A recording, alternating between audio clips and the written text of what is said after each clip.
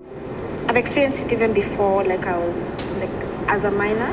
Unaona vile ulikuwa umevaa, ulijiletea hii maneno. You feel like she's your property.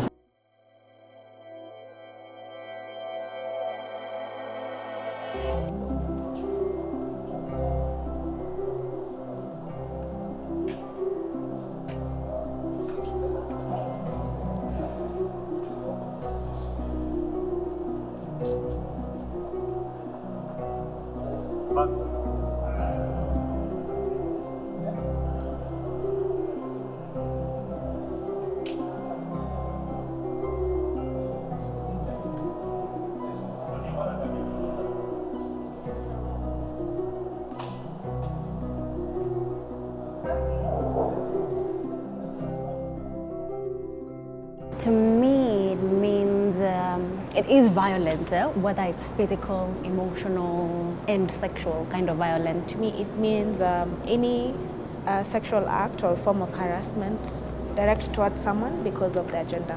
It's not something good to harass our children or our women. Inamaanisha dhulma za kijinsia.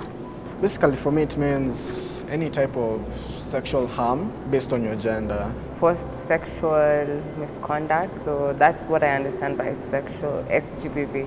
Mi kilema naweza kuambia ile ukikitaji unaona sexual harassment zile za kiman za kidem vitu zo happen. When women are beaten up by their husbands or vice versa, because in some places it happens the wife beats the husband. These are violences that are directed to people against their will, mostly in relation to their gender. The guy said he raped her because she was drunk. She was asking for it. In fact, I'm doing this for you, I'm beating you, this is for you, it's not even for me, I'm helping you.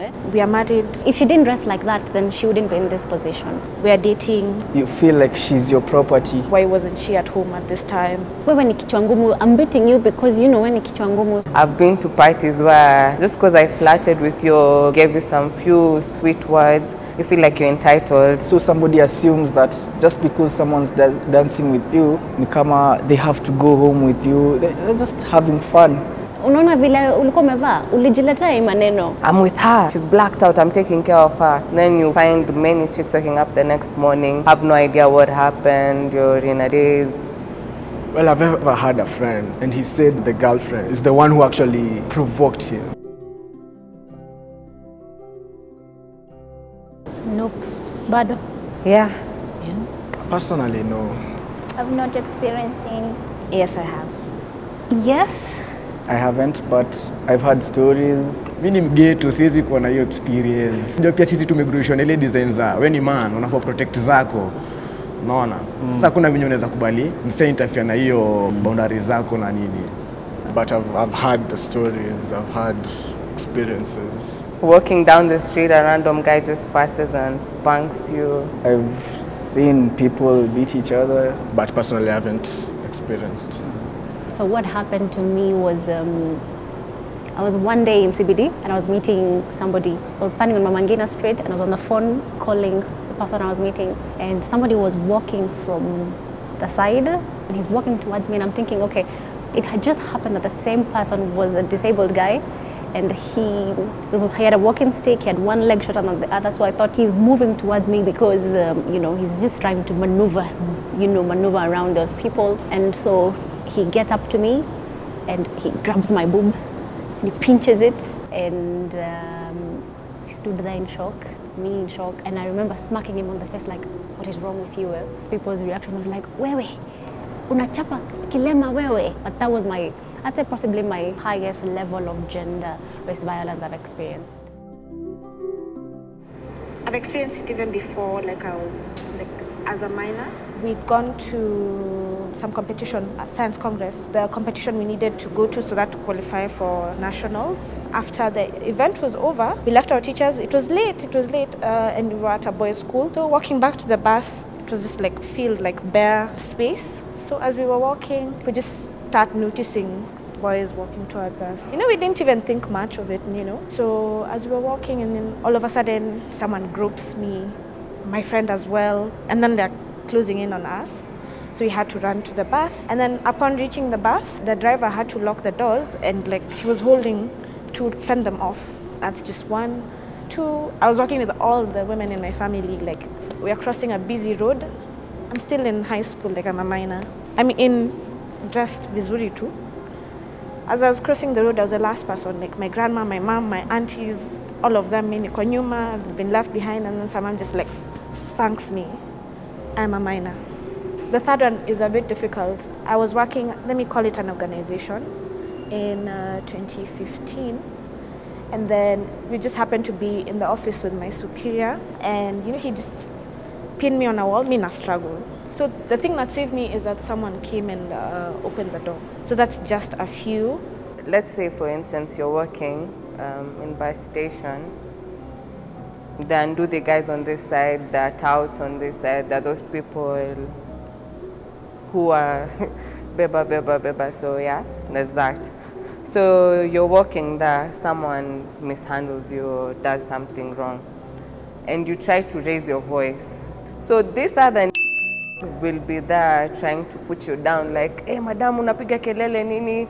Wewe ndo umevaa vibaya, ungevaa hivyo kama ukutaka attention ama ukutaka kushikwa. So you go out, you have male friends, they call you like, is out, let's grab a drink. So, yes, you go, you drink. Then they have an unruly friend who they cannot even control him. Unafikiriaje hiyo story? Uonge ukweli. That way you feel. It's really saddening and it makes me feel sad, makes me feel angry.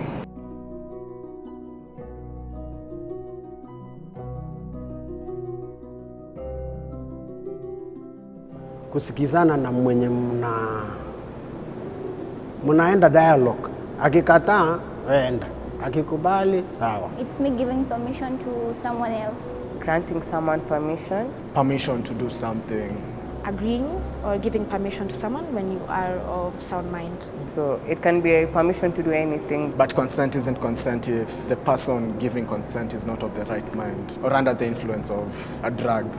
At first, ukipata hiyo ruhusa inakuanga fun and games, unaona? Kuna place inafikanga, wewe mwenyewe una get carried away. Juna ni kama pia hiyo venye hiyo ruhusa imekupatia guarantee ya pali nyingine. Ni kama msana kukaribisha sito unataka kwenda mpaka bedroom, unaona?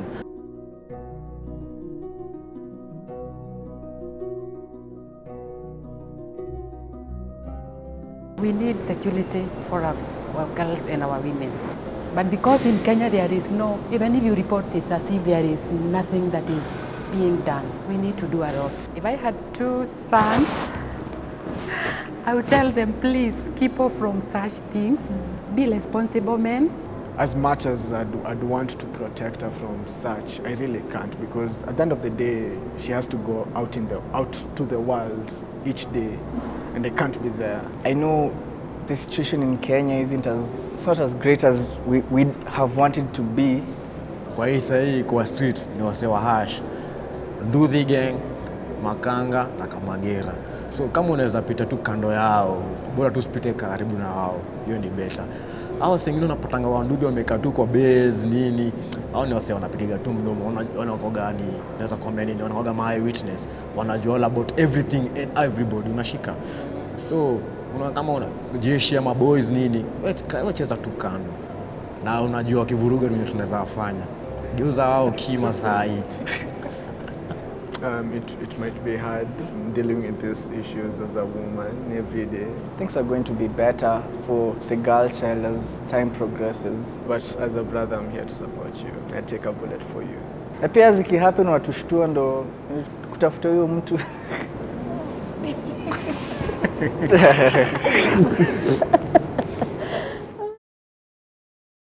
GBV is happening, and the experiment confirms that yes, GBV is happening, because a number of the participants said that they've either heard a story or they've been victims, they've been affected.